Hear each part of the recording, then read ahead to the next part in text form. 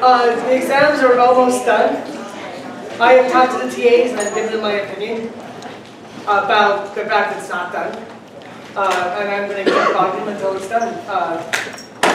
I apologize. They were busy in the lab. I'm probably getting in trouble for saying that in camera, but oh well. Everyone's busy in the lab. Okay, so that was unprofessional, but I'll apologize to the TAs. So, in general, on Friday we talked about nucleophilic acyl substitution. All right, in nucleophilic acyl substitution, we have a nucleophile.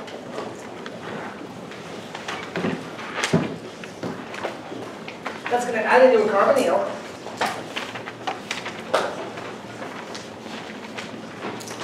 And that's going to give us a tetrahedral intermediate.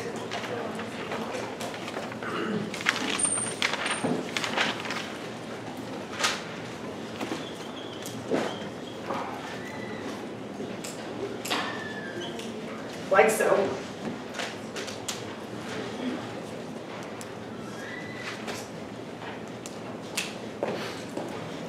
All right, and now these electrons can kick down, either kicking out the nucleophile to give us a leaving group back, or kicking out the nucleophile, or kicking out the leaving group to give us our product. So this reaction is the definition of reversible. All right, and so there's always going to be an equilibrium with this chemistry. The thing that determines the equilibrium, and this was a big sticking point on Friday, is the differences in pKa between the leaving group and the nucleophile. And to give you a general rule with the nucleophilic acyl substitution is the equilibrium is going to lie on the side of the stronger base, i.e. higher pKa of its conjugate acid, forming a bond to the carbonyl, and the weaker base, aka lower pKa conjugate acid, being the group that's kicked off.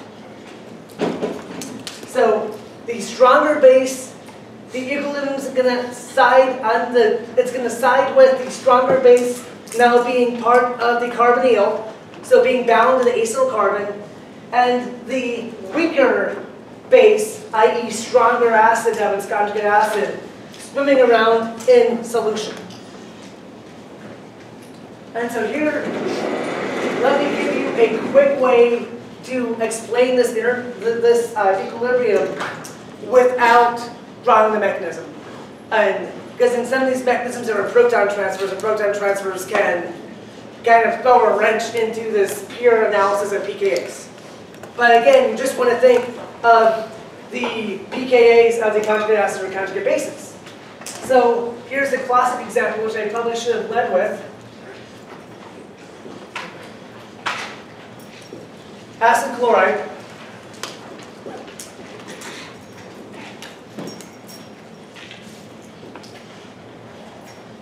Versus a carboxylate is going to give us, so the carboxylate is going to add in, give us a tetrahedral intermediate, which is going to then fall down, kicking out the leaving group. And so chemists normally don't draw the tetrahedral intermediate because it's something that's so common and mundane, you know, and it's another intermediate that takes more time to draw, that chemists would normally just draw a nucleophile adding one arrow for the electrons kicking up to give us the tetrahedral intermediate, a second arrow, tetrahedral intermediate collapsing, kicking up the leaving group. So this really is the entire mechanism of a nucleophilic acyl substitution.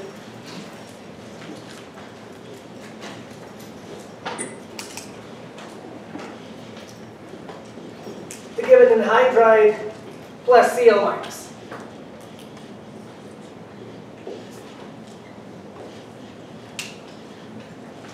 So the best way, as I kind of did here, to predict the equilibrium is to look at the group that's on the acyl group in the starting material, and to look at the group that's in the acyl group in the product.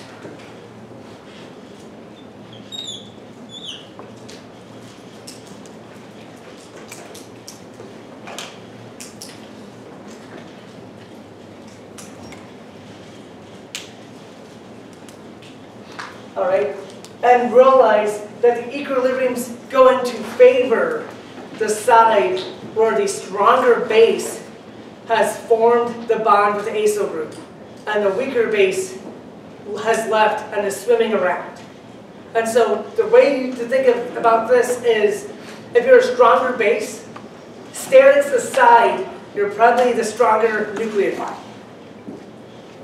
Because basicity is a measure, in one essence, of how high in energy your lone pair of electrons are in the conjugate base. So the higher energy your lone pair of electrons are, the stronger the base you are. But if your lone pair of electrons are basic and then high energy, well, guess what? They're also nucleophilic. So generally, there's a fairly strong correlation between basicity and nucleophilicity. Sterics changes things. And you should remember that in Chem 232 when we were talking about SN2 chemistry. So sterics can play a role for sure. But sterics aside, steric hindrance aside, if you're a strong base, you're likely to be a good nucleophile, a better nucleophile. And so when you take two things and you compare them directly, odds are the stronger base is going to be the stronger nucleophile. And just let me show you here. So in this mechanism, the carboxylate adds, gives us a tetrahedral which collapses, and gives us an anhydride and a Cl minus. And so now we can say what the pKa's of each thing is. So in the first one, we have a Cl bound to an acyl group. So Cl, its conjugate acid is HCl. And HCl has a sub-zero pKa, right? HCl is very acidic. So then what you do is say, all right, this leaving group equals Cl, HCl has a pKa of sub-zero. Now we can look at this, and this in the product, the thing bound now is comes from a carboxylate, which comes from a carboxylic acid. And the pKa of a carboxylic acid is about 4.5. And so the equilibrium is going to lie on the side of the stronger base being part of the acyl group, the better nucleophile being part of the acyl group. So in this case, sub-zero versus 4.5, the stronger base is going to be the conjugate base of this, which is carboxylate. So the equilibrium is going to lie on the side of the carboxylate adding in to give us this.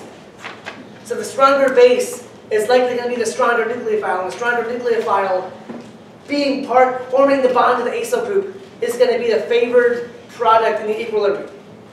And so let me put it this way. For this reverse reaction, where Cl minus adds into the anhydride that gives an acid chloride and a carboxylate, well, the carboxylate is a stronger nucleophile. So even if this did form, we formed the carboxylate, which is just going to add in and give us this. So that kind of explains how pKa can help us predict these equilibrium constants. In that, pKa's help us predict what the stronger nucleophile is. And the equilibrium is going to always lie towards the stronger nucleophile being incorporated into the acyl group, and the weaker nucleophile being kicked off as a leaving group and swimming around. Does that give clarification from Friday's lecture? Okay, thumbs up, thumbs down? Good, thank you. All right. So, great. And so now let's talk about, so I should have led with this example. This example is more clear, right? Now let me go back to do some damage control and talk about the example that I think caused a lot of interplay between us on Friday. And it was good interplay. It was great, right? It's learning moments. You can't engineer learning moments. At least I can't yet. But let's do, green's not a good color. Right.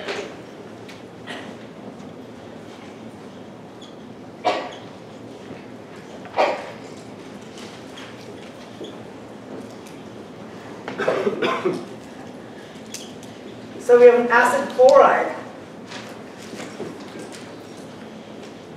And we have an amine. In this case, it's a secondary amine. But as long as we have a primary or a secondary or ammonia, nothing's going to change. Tertiary amines won't do anything. But primary and secondary and ammonia will do this. So we have an amine that has at least one hydrogen attached to it. And that will eventually give us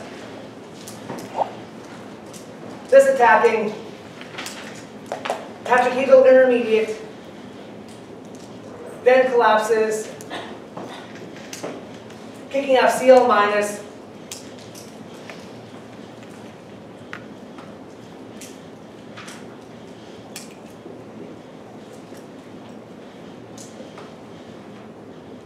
and then a Cl minus grabbing a proton. And let me describe with the Cl minus grabbing a proton first, and then we'll have the base buffer it. But just for a hypothetical situation, just let me draw it forming HCl. All right, obviously we have an equivalent of amine around, so the amine's going to grab the HCl. But just for this hypothetical discussion, let me draw forming HCl. We know HCl is not going to lie around as bases here, but just let me draw HCl. Is that okay? Yeah. Should there be an H on the end?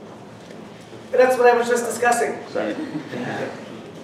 Plus HCl, because there was an H here, and that's the acidic thing. The chlorine takes it. We form HCl. Of course, we have an equivalent of amine around, so the amine's going to grab the proton. But we'll talk about that later. I just want to do this pKa analysis. All right, I'll have the amine take it. Plus NRRH.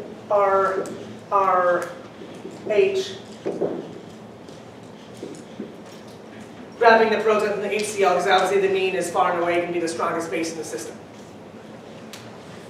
But what I want to talk about from the equilibrium standpoint is how we can say where the equilibrium lies. So if you just look at as the reaction progresses, if you just look at what's attached to the starting material, HCl, pKa sub 0.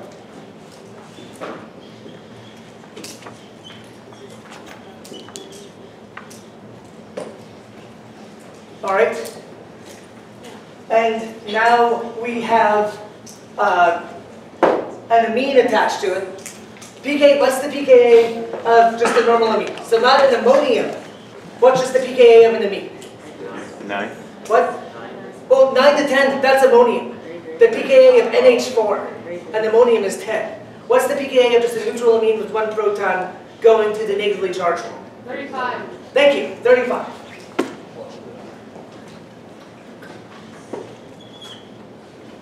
Oh, 35. Okay.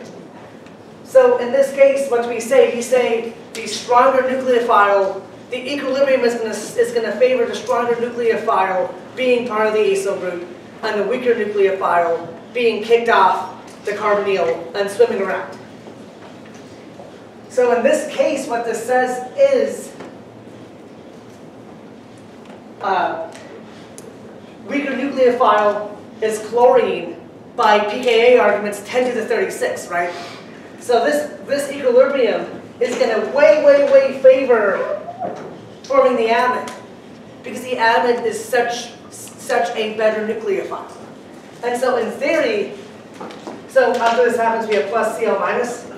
So when the amine grabs the proton with HCl, we have plus Cl minus. In theory, if Cl minus were to add into here and give us Cl, or acid chloride back, this would leave as a negatively charged amine. But what's going to happen? Well, when this leaves as a negatively charged amine, we're going to have a really strong nucleophile around, it's just going to add in the acid chloride, right? So an acyl group with a good leaving group on it is not going to last very long in the presence of a good nucleophile. So this causes the equilibrium to be way shifted over to the amide. And we can basically predict the equilibrium constant to be the sum of the strong pKa minus the weak pKa, or in this case, the pKa of the acyl group in the product, which is amine 35, minus the pKa of the substitution of the acyl group in the starting material, which is sub-zero. Let's just say 0 just because it's an easy calculation. So we would expect this equilibrium to favor the amide by 10 to the 35. But of course, and that's what happens. That's exactly what happens. And then some very intelligent people brought Friday that really, to make this true, what would happen if you just used one equivalent of amine for this? What would the maximum yield you get for this reaction if you just added one equivalent? If the addition of one thing of amine adding in gives one equivalent of HCl, what's the maximum yield you get if you just do one equivalent of amine? Half, 50%, right? So in order to have this reaction go to completion, you just can't add in one equivalent of amine. We have to add in two equivalents.